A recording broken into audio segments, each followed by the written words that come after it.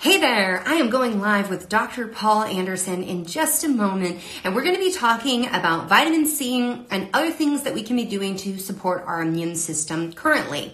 Now, the first thing I got to say about all of this is that nothing that you hear today should be taken as personal or individualized medical advice. And in fact, everything we talk about, we're not making claims that this can treat, prevent, or cure coronavirus. So I just want to be crystal clear about that. And if you hear anything and you're thinking, maybe I want to start that, you want to talk to an expert in natural medicine. And so I'm going to bring on Dr. Paul Anderson. He is a clinic in Washington, and he's also the guy who taught me a whole lot about medicine, including IV nutritional therapies. Hey, Dr. Paul Anderson, how are you today? How are you? Hey, I'm good. How are you? All things considered, I think every day I wake up, I have a moment where I'm like, you have your health. You're doing well. Be grateful. Yeah, I agree. Yeah. How's it going up in Seattle? Well, it's still pretty rough here with the virus, kind of like New York. Only they beat us now numbers wise, but there's a lot going on here. So all in all, things are good. We have part of our family here at our house, and we're just staying close to home and doing television. So yeah, I think it's all of us. I coach practitioners, and I've been doing telemedicine for 7 years, and now that everybody's jumping on this, I'm like, I can help with this. This is like when when you have a clinic in the Bay Area and you're treating all these people at Google and Facebook, and no one wants to drive anywhere, throws you into it pretty quick. So I want to first start with, like, who are you? So people know who you are, because my audience, you're going to be brand new to them. Well, so welcome, audience. My name's Dr. Paul Anderson. I'm from Seattle, Washington. That's where I am right now. And I have a clinic there also, though most of my time is spent teaching other physicians about lots of different things. Probably our topic today. So I just looked this morning, and I've got 7 new interviews between now and Friday. So I hope I'm not mixing up topics, but I think our topic today, I've taught physicians for a long time about the intravenous use of nutrients. And so we're really used to intravenous use of drugs and hydration, things like that. Nutrients, not so much. So I've been doing that a long time. Then you fast forward to a few years ago, I was involved in a National Institute of Health study with cancer patients using IV vitamin C and a whole bunch of other very, very sick folks. And then when COVID came out, and then they started saying in China they were going to use IV vitamin C, and we were already using it here for sepsis and other things, there were a lot of questions. So I did a big worldwide update for physicians on that, and updated on what they're actually doing in China, et cetera. And I think it's important for people to understand that you're actually in contact with the researchers who are actively studying IV vitamin C. So you guys, he's talking with the researchers in China and bringing that information to the US docs. Yes, talking electronically, but yeah. And the other thing I was able to do, which was really good, because so many things get, like, it's like the old game telephone. If you tell somebody one thing and then it's 3 times, it's totally different. You see news reports, sometimes they're pretty close to what's going on. Sometimes they're kind of not. Now that we have U.S. hospitals actually doing this, we get a little bit faster feedback on what they're actually doing. But I was able to get the actual protocols from the Chinese doctors and some interviews, etc.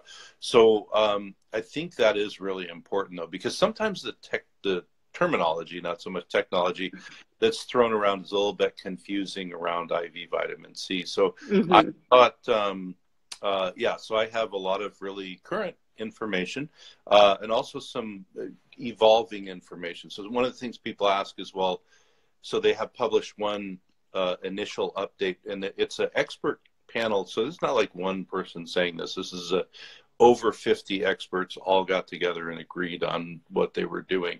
And vitamin C was just a part of it, but it was an important part amongst all their other hospital policies to keep people alive. Being that they were first with cases, they've had the longest time to try different things. So I think they are actually you know, a little bit ahead on some of the technology. So what I was thinking today, because there's so many different ways this could go, is what would help you guys the most?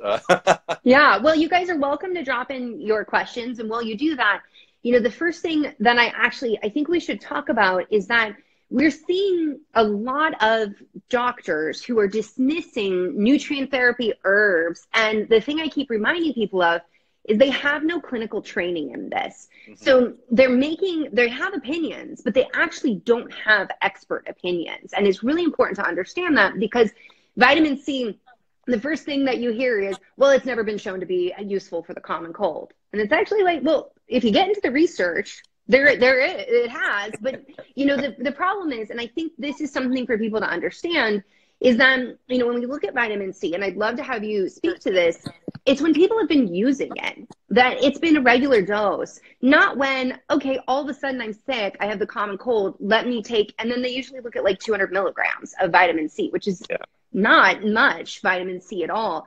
And so to understand that there's a lot more going on to this than you're probably hearing in the news and hearing from other doctors. And so let's talk a little bit about vitamin C. And again, guys, I'm just going to say, we're not making any claims about prevention or treatment or giving you individualized medical advice. If you are interested in trying anything we speak about today, you need to contact an expert in natural medicine, someone who actually understands this, and ask them if it's right for you, because there's no one size fits all here. Yeah, I think, and on the 2,000 interviews I've done in the last 2 weeks, that's what I keep coming back to is, you know, and I think it's important, and you make the point really well, but I just want to say it too, because you know how people misquote things. The most important thing is whatever you think you want to do so let's say it's something like this, find somebody who actually does IV vitamin C. Don't just go to anybody. If you are interested in some of the traditional Chinese medicine prevention things that they're reporting out of China, go to somebody who does TCM. Don't ask somebody who doesn't do it. And it's so critical. And what I normally tell people is, and this is not a slam on primary care doctors, but they're not expert in these areas. So you're going to ask them about vitamins. They're not going to be able to guide you unless they've done a lot of study in that. So, but if you have acute respiratory distress, then you go see that. Right. There's a time and a place for everyone. Yeah, at the point where you are having trouble breathing, that's when you really need to have the EMS and that whole system. So I think that an important thing about vitamin C to keep in mind is, and it works with a lot of other things, but it's sort of unique in its group in that we as humans, other animals can make vitamin C when they get sick, they make more. We can't. We don't have that capability. And so one of the things that happens, and why it relates so much to, say, respiratory distress and sepsis and other really, really bad things in hospitals, is the sicker you get, the more you burn up these water-soluble things, and especially vitamin C, where you're not able to make it, you would have to eat it or take it or whatever. The sicker you are, the lower your levels get. And so by the time you get really sick, your cells are really deficient. And then what happens is, and they've actually looked at this to try and, because they're trying to figure out, okay, why would it help in sepsis, or why would it help when we have respiratory problems? It kind of comes, there's a lot of reasons, by the way, but one of the things that comes back to is in your cells, when you get into respiratory distress or sepsis or these other really bad things, if the vitamin C levels keep dropping, the other antioxidants that keep you from being inflamed get less effective. And so you might still have them around, or you might not. But if vitamin C goes out of the picture, they all slow down. And so you get more and more inflamed. And if you've been, you know, if you read about like the worst case scenario when you're in the hospital and the ventilator doesn't work because you're so inflamed that you can't move air, that comes from a real big imbalance in inflammation and kind of anti-inflammation, which is always about. So vitamin C fills a really important role. And what they did, and this is another thing that I've had a lot of interesting conversations the last few weeks with American doctors who do vitamin C IVs. What they did in China, except in the real sick, like they're going to die and they had to try something, people, in the intensive care setting, they they had really two stages. One was people who were moderately stable, but they had to be in ICU, and then the other people were not stable and they had to be usually on ventilators, et cetera. And they took two doses, but instead of giving like we would do in a clinic where you give maybe a big dose in the morning and then let them kind of work on that all day. What they would do is they just had a continuous flow of vitamin C into the person that never stopped through the And whole. to clarify for everyone listening, this is IV vitamin C. Right. Yeah, so this is intravenously given. And so the American doctors say, well, that doesn't match what we do, where we give them a whole bunch in the morning. And, well, two things. One is these people are in a hospital and they're not going anywhere. But the thing that the doctors over there who proposed doing vitamin C IV said was, in a real sick person, you may be better off just constantly every hour they're getting some. And that's the first things they did.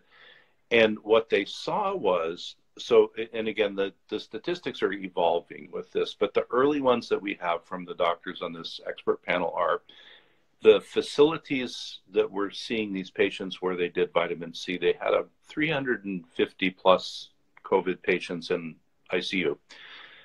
50 of them got this continuous vitamin C infusion at this in one facility. And of the 50 that they did this with, none of them died, which was really good.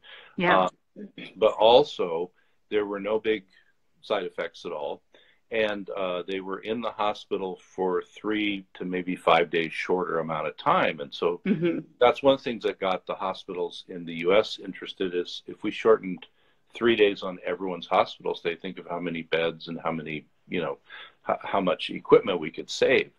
So it is important to know that if you get to the point, and we can talk about the other ends like prevention or recovery when you're not in the hospital, but if you're in the hospital and you need this, they're generally going to be giving it to you in an IV, either every 12 hours you get sort of a booster or a continuous IV.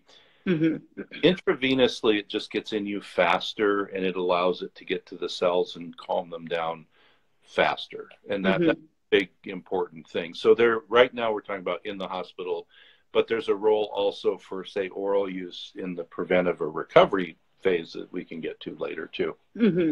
Yeah, and I think, just to highlight for people to understand like what you were talking about with antioxidants and how they work together. So you guys, I have a whole video on YouTube talking about the necessity of vitamin C for helping vitamin E do its job in the lipid bilayer, and how the cells become compromised in the actual layer of the cells when you don't have sufficient vitamin C. And so it's not just about and this is the reductionistic mindset we have to walk away from, is, does vitamin C actually elicit a direct effect? No, we need to go broader in that expansion of our understanding, and also understand that, there have been studies showing that the people with end stage organ failure are completely depleted in antioxidants. So that's what, I just want people to bridge that together about what you were talking about there. And I know I'm seeing the questions come up.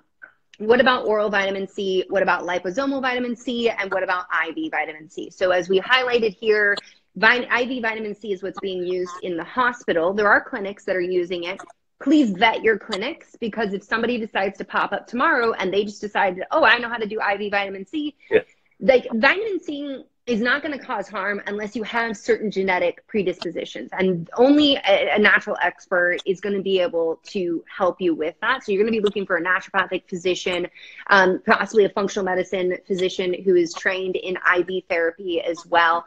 But I just want to caution people, because we are seeing the craziest stuff pop up there. But let's talk about oral vitamin C, liposomal vitamin C, how it applies for prevention and in the recovery stage. Yeah, so one of the nice things with this update I did a few weeks ago for doctors was there's some new information that sort of confirms what we've been seeing clinically for a long time about oral absorption of vitamin C.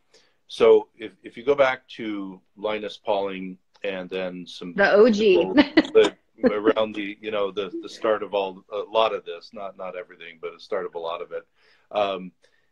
They would, especially when you were ill, recommend that you throughout the day just took vitamin C and increased until you had loose bowels, basically. They called it bowel tolerance dose. And people would say, well, you know, if you look at a physiology or biochemistry book, we maybe absorb 200 to 500 milligrams a day of vitamin C from our food. So why would I take more than that, right? Well, the problem we always had was when people got sick, they would be absorbing a lot more and they would have no bowel problems at real high doses. As they got better, they would take less. So in 1981, a former mentor of mine and colleague, Dr. Cathcart, wrote a scientific paper talking about bowel tolerance dosing during illness and all this, because not everyone can get to an IV. And it does work, and we see it happen. Well, literally the day before we were going to do the webinar, a paper came out that showed they actually did blood levels after taking oral vitamin C. And what they showed is that, yeah, it's not like an IV where you can give a whole bunch and get your blood level way up, you know, for a long time, but you indeed can get your blood level way higher than we ever thought that you could. It's just no one had figured it, you know, really well. So I say all that to say, and this is kind of what they're saying, definitely the Chinese doctors are saying as far, because think about what's going on there, and they're getting on the other end of their local epidemics, but they tried to do everything to keep people out of the hospital possible because their hospitals were maxed out. So they were looking at two things, really: traditional Chinese medicine and vitamin C orally in the prevention stage, or just mitigating symptoms. And then in the recovery phase, where you're real sick but you've survived, you can't just be real sick and stay there. You have to do things to help, you know, your organs recover, et cetera. So oral vitamin C sort of got in the news that way. What people can work with their natural medicine expert and talk about is this idea that Pauling and Cathcart and all these guys wrote about, which is in the prevention stage. It's not the only thing, but vitamin C, we don't make it. It's water soluble. So what we use today, we use, and then it's gone pretty much. You can take it and other nutrients in that phase, or if you're just exposed to, I mean, there's way more than COVID-19 out there right now. There's a lot of other bad things out there. Super important to share that. Yeah, yeah. This is not the only thing we're up against right now. Yeah, this is a time of year when there's lots of things out there. And so you can do things to at least maximize your nutrition that your body just can't do for itself. So the first thing that I usually tell people to do is, because almost everybody eats every day, even with intermittent fasters, almost everybody eats every day. You can now go online pretty reliably and use a university site or something, but you can find nutrient values of foods. And so the first thing you want to do, because you're going to be eating anyway, is try and eat foods that have all of these good nutrients that people talk about, whether it's vitamin D or zinc or other trace minerals, et cetera. And then on top of that, if you do supplement and you're working with somebody who's a professional and can help you with that, vitamin C, because of this water soluble nature and because every day you need to sort of boost it when you got all these nasty bugs around, you can take it kind of regularly in that respect, and your body will absorb it and use it. So this old idea that's very commonly thrown back at other folks in North America, especially, that, well, you only absorb 200 to 500 milligrams, so it's pointless to take more. That actually doesn't pan out in sick people. That's just not how it works. And even in some of the sepsis and IV vitamin C hospital studies, they've shown that, yeah, when people are getting sick and decompensating, they're going to die, their levels of their antioxidants are dropping, as you said, and you know, and then you get organ failure and all the bad things. So if before you need to go to the hospital, you can do things to maximize your nutrition and then supplement it if you need to, that's a better way to do it. Now, people also, and something interesting from the research was, they looked, two different pieces of research. One looked at oral, kind of plain vitamin C, ascorbic acid, which is what I take because it doesn't bother my system or whatever. So I put it in my water, you know, 3 or 4 times a day. And it tastes a little bit lemony, basically, because it's an acid. They looked at that, and the absorption was actually quite good. then a separate group looked at liposomal vitamin C. And liposomal it's sort of like vitamin C in a little envelope that kind of helps it get inside of people. Liposomal anything usually absorbs better than, say, regular things. When it comes to vitamin C, it's maybe a little bit better. They never tested them like head to head, so it's a little hard to look at, this research and this research and really say. But what you find is there's two things. One is liposomes are hard to make, so you want a really good quality liposomal anything, or it's not going to be an actual liposome.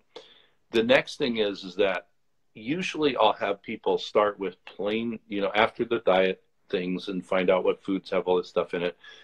If they're going to do vitamin C, I'll have them try just plain vitamin C because it's the most cost effective. It's easy to take. Most people do fine. If their stomach is upset by it, some people who have tendency to ulcers, other things, will be sensitive.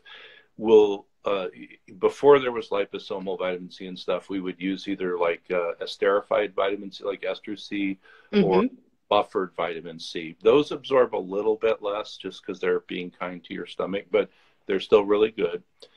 Or we would have people now try liposomal vitamin C. The claims about how much more it's absorbed than plain vitamin C, again, it's kind of like a sick person absorbs more than a healthy person. Yeah. Liposomal vitamin C in a healthy person, versus a sick person is probably a little bit different. But there are some people that's the only kind they tolerate, and that's great. That's totally. The bottom line is getting some in so that you kind of hedge these other problems that are coming up off. And something I think that's really important for people to think about, because right now,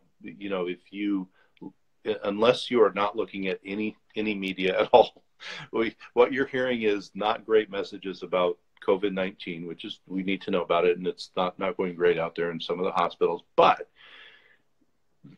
since November or October, there have been a lot of other viruses floating around, a lot of other things that sort of assault us. And what we often forget is most people are not bothered symptomatically by a lot of respiratory problems. Because your immune system works, they're just sort of hanging out.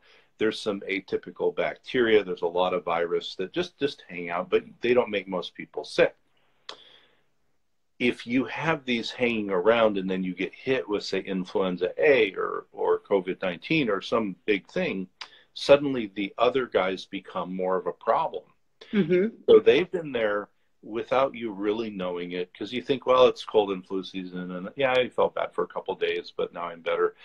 If you're kind of carrying a lot of these things, your immune system is sucking up these water-soluble things like vitamin C and zinc and selenium and other trace minerals, etc.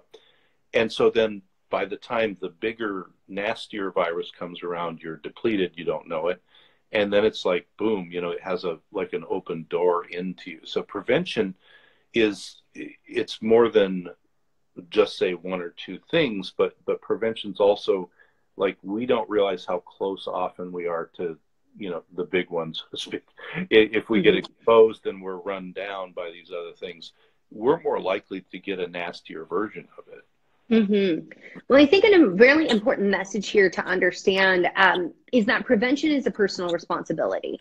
Like, preventing this, yes, the only way we know to prevent this is to not come into contact with it.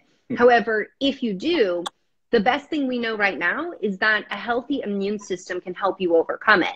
And how do we get a healthy immune system? Well, it's those super sexy things like sleep and exercise and keeping your stress in check. This is stuff where people are always like, oh, the stuff my mom told me. Yeah, the stuff your mom told you.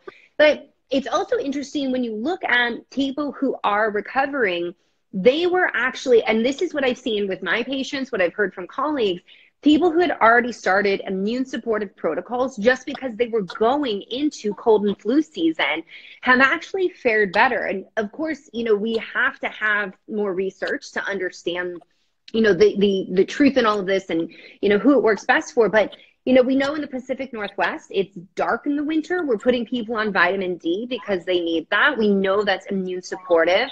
There are people who started their herbs because, they know that every cold and flu season, they get hit with stuff. So they do things preventatively. And, you know, this is something I think would be a good point to highlight. Like, you know, in Korea, let's talk a little bit about what are the differences in terms of what we're seeing in Korea versus what we're seeing in North America. Yeah, well, there's a couple of things in Korea that were immediately different. And I have physician colleagues in Korea that I knew from before, from doing lectures and things over there. So when this all started and we started to see a couple of these differences, I got a hold of them and just said, well, A, is what I think going on, and B, what are people doing? And there's a couple of things that were, knowing the Korean system, it made more sense. But one thing was they, because of the laboratory technology companies that are in South Korea, they have the ability to do viral testing, and they're one of the world experts in it. So they started testing everybody immediately. Mm-hmm. Like as soon as they could sequence the virus, they had a test for it. So they started testing 10,000 a day, and then 20,000, and they're just, so one thing is knowledge. And that was, you know, we're going to test as many people as we can. We're going to have people self-isolate if they're positive. We're going to have people use hygienic controls if they're negative, just so they don't, you know, transmit. So testing and isolation was one thing. And they did it early, and they did it in a big way. If you think about, like, you know, I'm in Seattle where we believe the first case was, and then there were more. And then it got really nasty in certain areas here, and a lot of deaths, unfortunately. We didn't really have a lot of testing until a few days ago of it, you know. So there's a lot of unclear cases of, well, it might have been that, or it may be something else. In Korea, they have this big data set. But the other thing that my colleague told me, because I asked about two things. One was social distancing or physical distancing. And the other was, I know that the Korean population is a little more open to just doing preventive natural things, like just part of their culture. So I asked about those two things. And he said, yeah, he says, people, excuse me. By the way, hydration is a really important thing. I know. I was just going to take a drink of water, because every time I cough, like, my husband in the house is like, why are you coughing right now? I'm like, right. People cough. Like, it's a thing. And the other day I was eating chips and I choked on a chip and I had a coughing fit. He's like, what's going on? I'm like, people choke on food too. These are things that happen. Yeah, it's so people, when you're doing these interviews and you cough, people are suspicious immediately. Yeah. So please drink water, people. So the two things, though, that he said, aside from people, were, and I think this is maybe a little better than most Americans do. He says if they tested positive or they had family members, they isolated very well and very quick. So that. But he says the other thing is, and basically we went back and forth about this a little bit, but he said without government telling them what to do or anything, he said that the use of two things increased immediately. One were just natural nutrient things, the water-soluble nutrients we're talking about here that help with your immune system. And he says just based on the sales of those things that they're, you know, everyone's taking them. And then the other thing was in Korea, they do something almost very similar to traditional Chinese medicine called traditional Korean medicine. And there's reasons they call them different things, obviously. But he said that has become very popular because I don't know if people know this. South Korea and China have a lot of trade that they do, unlike us in China. There are whole hospitals that are just for Chinese medical tourism, basically, over there. So they're very close there. And when the reports came out about traditional Chinese medicine being great for keeping you out of the hospital or recovering, they just started to use that a lot. So it's, you know, diet, nutrition, and then a lot of these additional just natural things. And I think both knowing who more likely had it and having them isolate quicker, big difference. Yeah. And then a lot of these just things that they did naturally with their own, you know, diet and supplements. Yeah. Right. Which, you know, is why I wanted to bring it up, because there's been a lot of conflicting information where you are seeing really smart medical doctors saying nutrition and lifestyle does nothing. And that's not totally accurate to be saying. Like, we actually, just because there's lack of evidence doesn't mean that it's definitive. That, like, Right. we're not studying, right? We're trying to study things that, what can we do once somebody lands in the ICU? And, you know, I've been working with a group to aggregate information on how do we make sure people don't get to the ICU? How can we actually be as preventative as possible? And so much of what we see comes down to exactly what you're saying, what they did in Korea, what they did in China. And I want to highlight for people to understand, because I do want to ask you about what you're doing and what your family's doing and talk about that. But to understand that in traditional Chinese medicine, it is individualized. And so it is very hard to study what one thing works for everyone, because that's not how it works. And that's not how naturopathic medicine works either. It's very individualized and tailored to what this person needs. And so I just want to say that before I ask, so what are you doing personally and what are you doing with your family? Because you've got your whole family quarantined in your house. Well, thankfully it's not my whole family. I have a big family, but it's a lot. Yeah, well, yeah.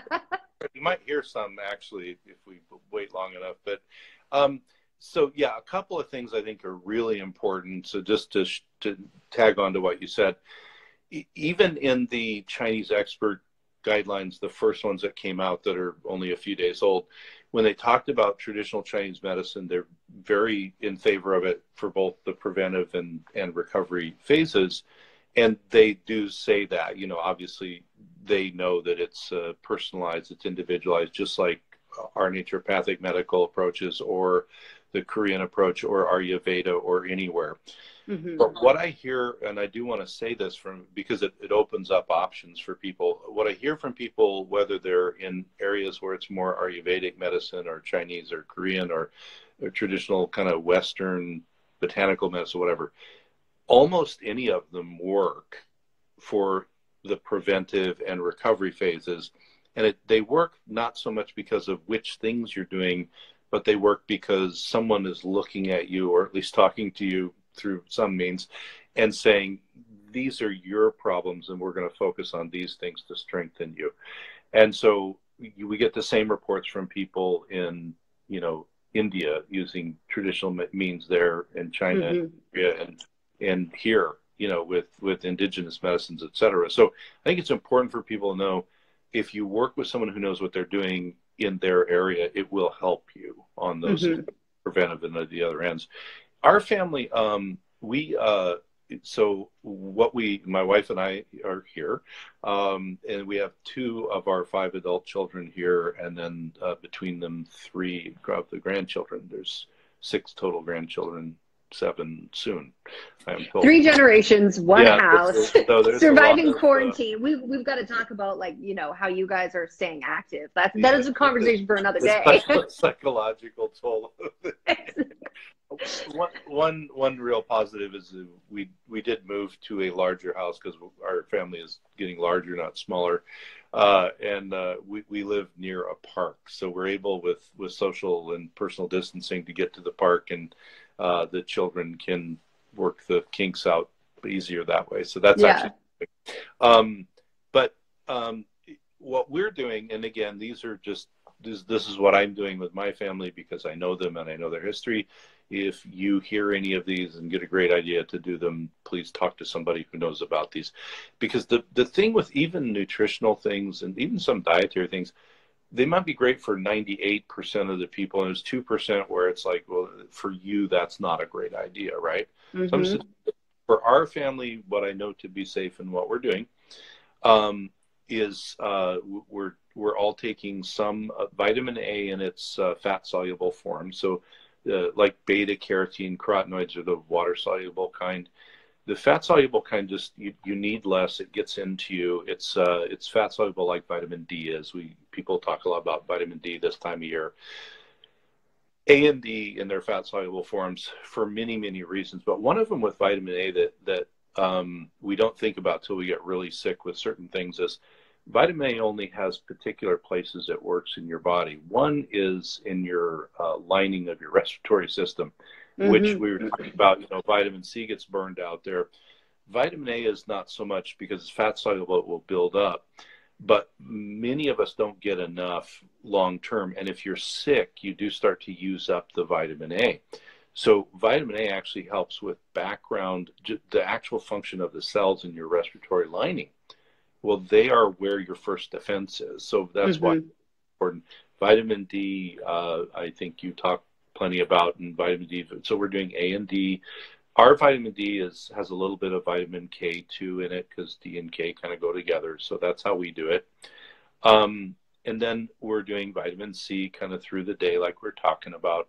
Now, most of us are tolerant for regular ascorbic acid. We have actually a kilo of powder, and we put it in our water. So A, D with a little K, and vitamin C. The other things that are super critical, because they're also water soluble and they're used up really quick when your immune system is vigilant or fighting, are trace minerals. And the one we use the most of is zinc. Yeah. But we also use selenium and other stuff. So what I normally tell people, like, I will usually take more pills than anyone else in my family will. And so I have to be thoughtful about the pill counts. I have one daughter who beats me, actually, but outside of that. So what I usually tell patients to do is get a good trace mineral, so you get all of them. And you can find them that have decent amounts of zinc and selenium and stuff in them. If you're really exposed to a lot of stuff, and maybe you're doing higher dose zinc through the cold and flu season, sometimes you add on a little bit to that of just separate zinc. But I like to have, it's kind of the same as zinc and vitamin C. Sometimes they don't work exactly in the same place, but they work in the same neighborhood. And they both get hit hard during this time of the year.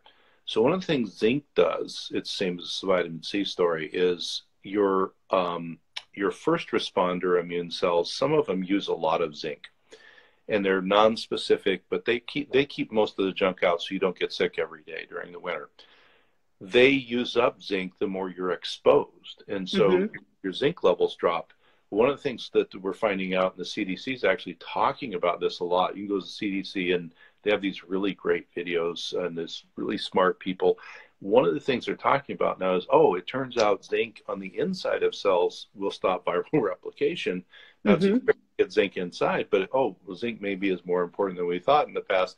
Well, so zinc is for non-specific first responders, but also it will slow down viral replication of certain types in your cells. So think about it. If you've been exposed to a bunch of stuff and your zinc levels are dropping, just like vitamin C, and then you get something bad, you're in a better place for that to take advantage of you. So we're doing, zinc and trace minerals.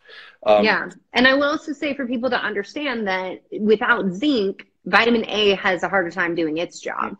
And so that's the other reason why we can't just look at one single nutrient and be that myopic, because they all work together. It's like I explain hormones. It's like a symphony, and symphonies don't work unless everybody's on point. Yeah. There's a lot of orchestration with everything, and nutrients are that way too. So while you might do more vitamin C or more zinc or more of these other things during cold and flu season, it is important to remember that they all play off of each other. So it's important and that's why it's important to work with someone who knows about this stuff, because they can tell you, that was fine for 3 months, but really, for long term, we should rebalance what you're doing.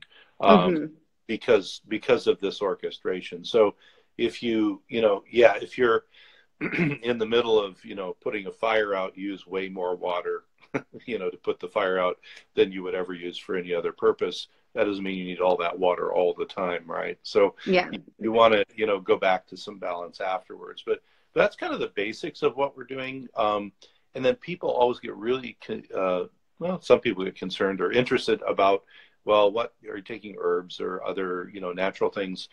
And the answer is yes, but we all kind of have a little different thing that we do.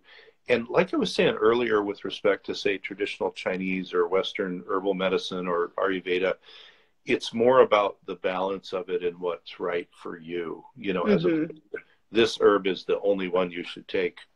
Or don't take this one or whatever, and for some of us here in my quarantine house, that's there's certain mushrooms. for Oh, I was some. going to say, are you sipping on turkey tail and cordyceps and we're reishi doing, like we are? yeah, we're doing both in what we're eating, and also in the supplements. There's both mushrooms coming in. So yeah, and then some other things. Now we have, because of the grandchildren, children sometimes are a little picky about what they will and won't take, and there's a lot of herbs taste like dirt or worse. Or worse. Yeah, and I, my 5 children grew up taking things that they were really displeased with, and most of them are fairly normal. But what we found with the children for prevention is the elder extracts actually don't taste too bad because it's a big, etc. And there's other things you can get that are like that a child will actually take. Yeah, the glycerite base tend to go. I hate glycerite base. But my kid. The other thing I'll say too is that Dr. Maya should treat. I actually adopted a recipe from her book Dirt Cure on I make reishi truffles. So those I will get into my kid, and I'm like, you're getting chocolate truffles. And I'm like, with reishi, because reishi is not always so palatable. Yeah, we have. Interestingly, and I think it's her brain telling her this, one of the pickiest eaters in the grandchild universe here craves mushrooms, actually. Mm-hmm. We always have them around. They're not unusual food in our house. And so we kind of let her decide. But like when she goes into a mushroom phase, she'll sit and that will be most of her meal, and and it's like, well, okay, that's great, And for the other ones that don't like it, I hide them in other things that I know they will eat, because there's ways to do that. So whole mushrooms, I think, my kid he has no problem with those. And if people saw, I was going through a kitchen remodel and I was still making like lion's mane frittatas in my toaster oven, and mushrooms, I think the whole mushrooms are a little bit easier, and you can also hide them into things. The powders, like we have tons of mushroom powders from our friends at Super Feast that we have with teas and things like that. And if you guys watching don't know, my child has PANDAS, which is an autoimmune condition that causes inflammation in his brain. So it's non-negotiable for us to not be on immune supportive things. And when we say immune supportive, that's not immune boosting. That's not a good idea for this kid. So what you're actually talking about, what we're talking about, they're more immune modulating. They're more immune supportive, so that if your immune system needs to throw down, it's got what it needs to be able to do that. There were some questions just about when to take these things. I do want to say with zinc, if you take it on an empty stomach and you have a sensitive stomach, you're not gonna like it. So taking zinc with food, fat soluble nutrients better absorbed with food as well. And then with the vitamin C, like you were talking about, that's something you can take throughout the day. Depending on the form, it may or may not upset your stomach. And to really troubleshoot this of what is best for you, meet with a healthcare practitioner that can support you on an individual level. And there's people saying like that, they're doing the reishi, cordyceps, turkey tail. I'm like, whatever I can do to support my immune system right now, and my adrenals at the same time. I'm like, I need the 2-for-1 with the amount of stress in this.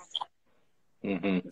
It's I think that's super important. Like whether it's the mushroom families, most of them, or certain other herbs that are known as quote unquote immune herbs, most of the things we think of, especially in popular writing and posts about immune herbs or mushrooms, etc., you think of it, it's going to force my immune system to work harder or whatever. Mm-hmm. Most of what those do, actually, it's like, instead of way up or down, it's kind of like a sine wave. It's like they go in, they increase your activity of certain things, and then they go back down. Now, increasing the activity of certain things chemically, if there's somebody to kick out, they will help kick it out then, because it sort of gives this little burst of wake up, everybody. But it doesn't like going up, and because there's people posting about, well, don't take any mushrooms because it'll raise this chemical and that causes death. Well, no. Or elderberry, you're seeing that. And I'm like, where's the study that's shown us that any of these things push the cytokines to that degree? Like it's not the way that they work.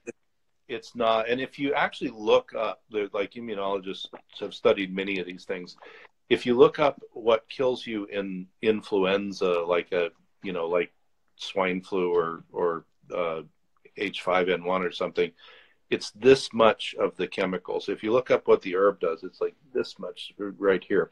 It's literally, and it's like this. Influenza or another virus, it's like all the time. That's where, but they read it and it's like, it's apples and orange, comparison. I did see something float through because my name was on. I'm not good at reading these things, but was it the quercetin question? The quercetin one. Yeah, I was going to ask you it. Now, one of the problems that's come up is quercetin, not just because of me, but quercetin got kind of famous because people were looking at it to help the zinc get in the cells. And so it's real hard to get sometimes right now. And even if like you go on Amazon, now they're making you bid on quercetin. It's like, it's crazy. It's getting crazy. It's getting very, very, people are like, I don't know. It's like when the housing market's hot, they're outbidding each other on quercetin. Yeah. If you have quercetin and you can get it, we use it a lot. We think of it like for allergies and other stuff, which if you think about allergies, that's an overreaction. It's kind of calming things down. But the thing that quercetin does that they've studied for viruses, especially this type of virus, is it helps the zinc actually. That's just me dinging. I put on the do not disturb. Don't worry about it. Okay. All right. I thought we did something wrong. No. Sorry. I'm so sorry. That's it. Okay. So what the quercetin also helps to do, so it's an immunomodulator for the most part, but it helps to get the zinc in your cells so that it can do the interference. So quercetin's good, like, kind of like zinc works on a non-specific and specific way. Quercetin works all over your body. And most people tolerate it. It's not a blanket recommendation, but that's why people are taking quercetin right now. The other one they studied, sometimes they study them together, was the green tea extract, EGCG, and it does the same thing. And there's other natural substances, but those are two of the safest ones, unless you don't tolerate green tea or something like that. So those are very important also. And again, these are like, the way I look at it is the stuff grandma told you to do, like sleep and hydrate and eat good. Yeah. And then dietary ways to get more flavonoids and vitamins and minerals, and then do supplements and stuff with someone who knows what they're doing, which is the most important thing. I think the most important way to do it, because then you've got a foundation to put stuff into. Yeah. Yeah. And I think it's important for people to understand that you can be eating these things. So you can be, we're drinking nettles tea every day as part of a blend. That's going to deliver some quercetin. When we look at research and we look at the therapeutic doses, that generally comes in a supplement form, but it doesn't mean that you necessarily need to jump on a supplement right now with all of this.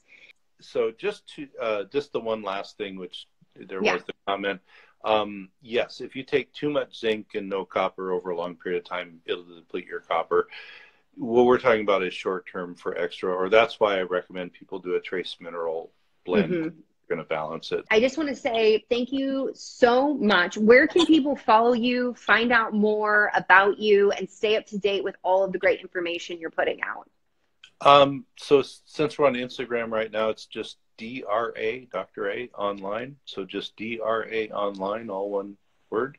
On Facebook, if you put in DR.A online, you'll probably find me.